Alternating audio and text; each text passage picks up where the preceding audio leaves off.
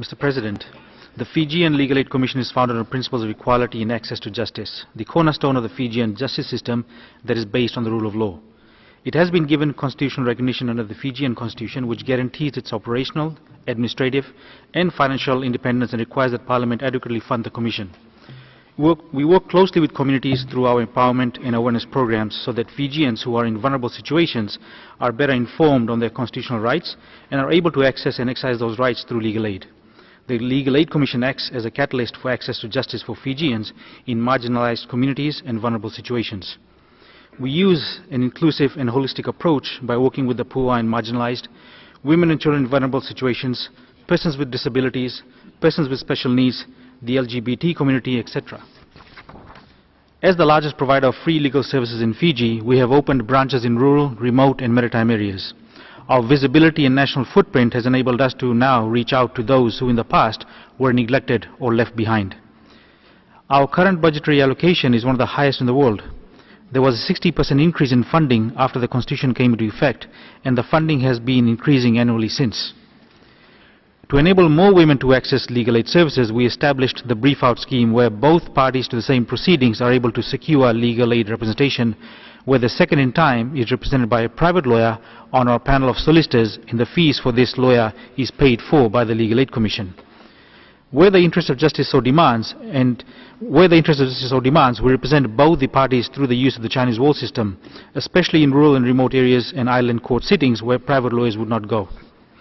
The Legal Aid Commission also accompanies the Judicial Department to all island court sittings. Unrepresented litigants and accused persons are provided immediate assistance under the Duty Solicitor scheme. The empowerment and legal representation of women is one of our key focus areas.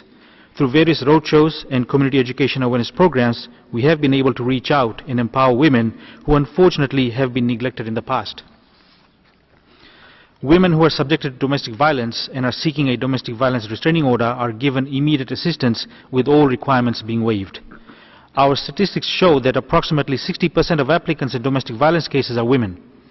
Approximately 43% of women have accessed our advisory services, whilst 36% of women have applied for assistance since 2016.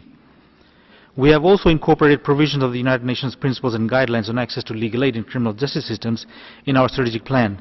These standards and good practices are intended to further enhance our services to Fijians. Under the Fiji Access to Justice program funded by the European Union and implemented by UNDP, we are also contributing towards the achievement of SDGs 5 and 16. With the establishment of specialized units, we are now able to better deal with sensitive cases involving children. This includes the child as an offender, or where they may be caught up in custody battles between parents in family law matters, including Hague Convention matters involving international child abduction. Juvenile representation is another area where the Legal Aid Commission is prioritizing assistance, and for this purpose, we waive all eligibility requirements for juvenile offenders, and all efforts are made to keep juveniles out of the prison system where possible.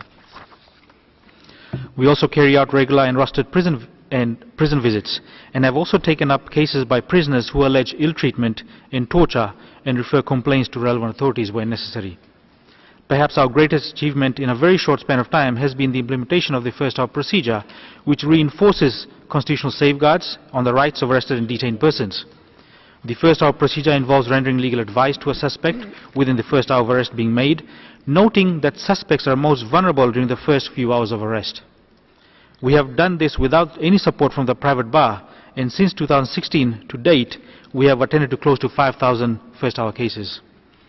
This has seen a reduction in allegations of ill treatment and an attitudinal change in the police force when dealing with suspects, with a shift towards actual evidence gathering as opposed to reliance on confessions. Through the use of technology, and for the first time ever, Fijians can now access the Fijian Legal Aid Commission digitally and receive advice directly through our social media platforms. Ladies and gentlemen, the ability for Fijians to get access to justice have come a long way in Fiji. Through our recognition and mandate and the increased funding, Fijians can now access quality legal aid services regardless of their background. Empowering the vulnerable in society is our responsibility and one of the greatest deeds that we, as legal aid providers, can undertake.